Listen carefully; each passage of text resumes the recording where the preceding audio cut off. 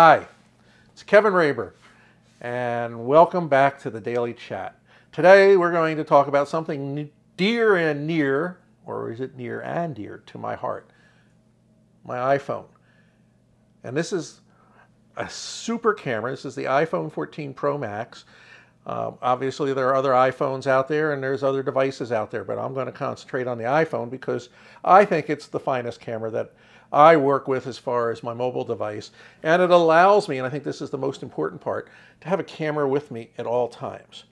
I've got the ability to, and I'm going to switch over to the screenshot for the camera right now, and I'm going to record it, so wait till that's running. Here we go.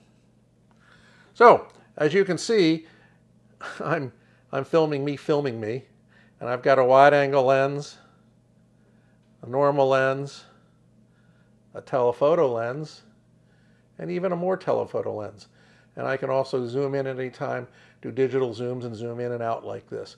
It's a pretty cool camera to work with that way, and it allows me to do all sorts of cool things, especially in regards to the different modes like a portrait mode and a pano mode, video mode, all sorts of cool stuff.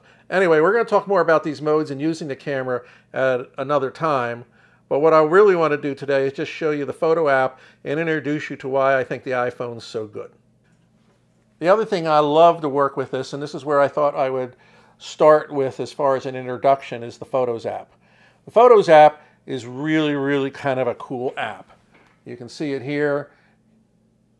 And it allows me to take my pictures, and all the pictures go into the Photos app, as you can see at the bottom of the screen. And I'm going to turn it horizontal at this point so all of us can see it better. 113,000 photographs. Actually, it's 113,723 photographs and 602 videos. Now, these are really good, and you can scroll forever if you want. And you can see all the pictures all the way back up to who knows when I started taking it. But you can also view it by years, so it's a little bit more convenient.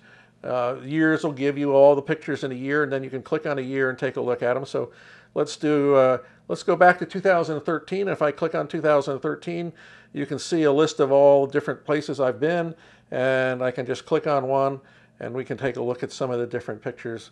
These were done in Longyearbyen on a trip to Svalbard.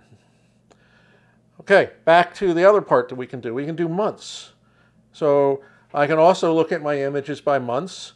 There you can see it's August 2023, there's July 2023, and June 2023. So I can go in any one of those, I can click on it, and you can take a look and scroll through any of the images. This happens to be one of the print workshops that we did. And you can see how those are set up.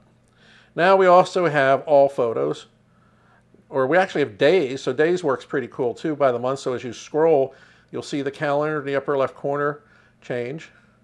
And we'll go back to all photos. And all photos is where I kind of like to be. I have, when I actually do this too, I have an albums. So albums allows me to look at all my images that I've moved in the Photos app to different albums. So, for example, I have an album called Social Media, and you can see here's the images in the Social Media album. If I go back and scroll into a different album, and let's just pick one over here. Here's Ansel the cat, my cat. So I have an album for Ansel, very cute pictures, and I can just touch one. And then I can rotate at the bottom so you can see all the cute pictures. There's a cute picture of him. There's a cute, oh, it's Ansel. So I name my cats a lot of times after well-known photographers. So this has a lot of versatility. There's another cool thing in the album section where I can go to places. And you'll see my United States map pop up here. And you'll see there's a bunch of squares. And the more I zoom in, those squares will break apart. And for example here, let's take a look at this one. I can click on any one of those and take a look at what those images were. Then I can tap on an image and I can zoom on an image. So it's pretty cool. You can go back and forth and do a lot of different things. So the Photos app and the whole idea of the concept of photographing, having your image goes immediately up to the cloud and then off to your other devices that I can then edit with and sort with and do things with, is a real plus to have. So this is just a brief introduction to the iPhone and the Photos app and what I do with it. Thank you very much for being here. I really appreciate it. This is Kevin Raber. This was the Daily Chat, and I'll see you tomorrow.